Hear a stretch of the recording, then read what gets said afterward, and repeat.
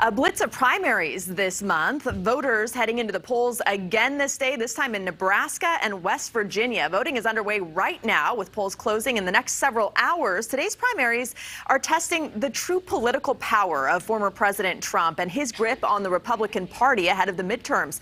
Can he pull another big win for the candidates he's endorsed?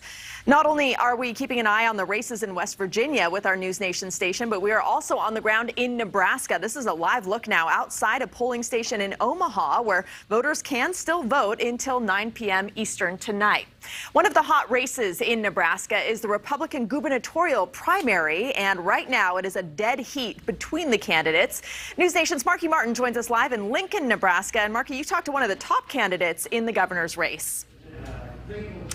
Hey, Rudabeh. Yeah, big day here. Primaries well underway. We're inside one of the polling locations in Lincoln, Nebraska. Have been talking to voters all day long. But yeah, also got that one-on-one interview with one of the top 3 gubernatorial candidates. This is a candidate who has been accused of sexual misconduct and also has the backing of former President Donald Trump, whose endorsement power, as you just mentioned, is being put to the test not only here in Nebraska, but in primaries across the country.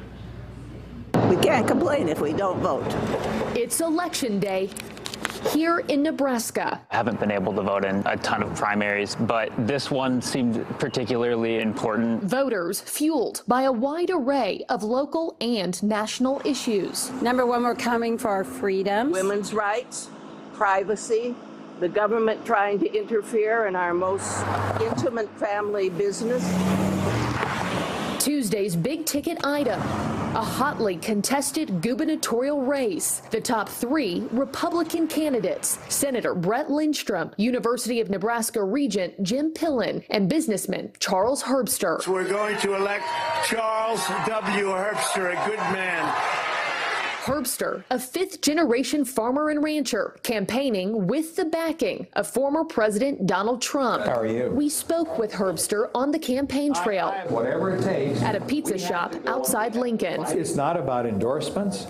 It's not about speeches. It's not about all the bad stuff that they've tried to shellac me with. The gubernatorial candidate accused of groping 8 women, including a state senator. The truth is, I've never done anything like that in my entire life, never even thought about it. So it's unfortunate, but as Donald J. Trump says, welcome to politics. For the primaries, thousands of registered Democrats and independents switching their party affiliation to Republican, likely to vote for the more moderate GOP candidate. It feels like seeing other people play. It's a strategy Democrat and pastor Thomas Dumermuth considered, but then decided against. I don't know. It feels like bending the rules of the game, and I don't feel okay doing that.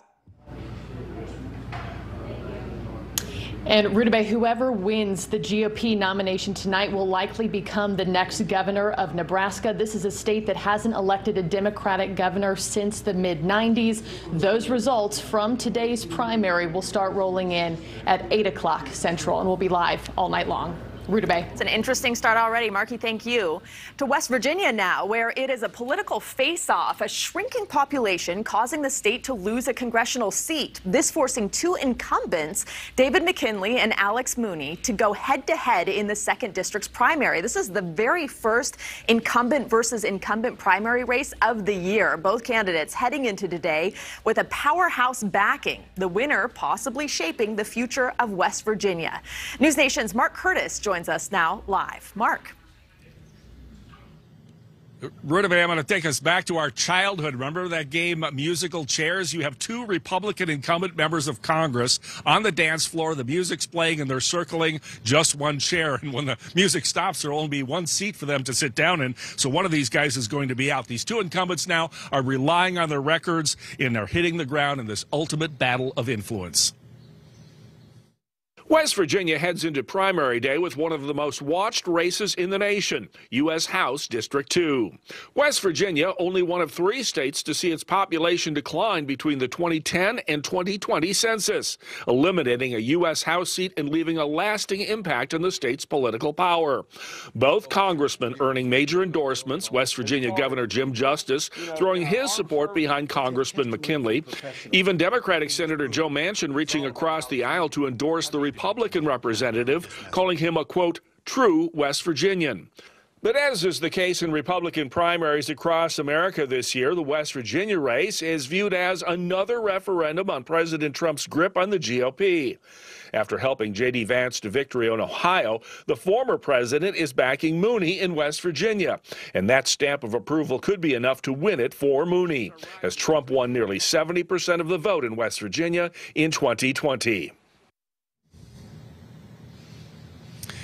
David McKinley is a seventh-generation West Virginian. That plays very well with the locals here. On the other hand, Alex Mooney is a Maryland native who actually served 12 years in the Maryland State Senate, then moved across the Potomac River and ran for Congress from West Virginia. A lot of people don't see him as a real West Virginian, so that could be a factor in this race. Obviously, the big Trump card, pardon the pun, is the endorsement of Donald Trump. Again, he is backing Alex Mooney in this race. Trump won West Virginia in 2016 and 2020 with 42-point margins, his biggest margins in the United States. So we'll see if his influence is a factor here in West Virginia. Reporting for Rush Hour on News Nation from Charleston, West Virginia, I'm Mark Curtis, Rutabaga. Yeah, we'll see how that Trump card works out. Mark, thank you. Thank you for watching. Click the red subscribe button below so you can get more of News Nation's fact-driven, unbiased coverage.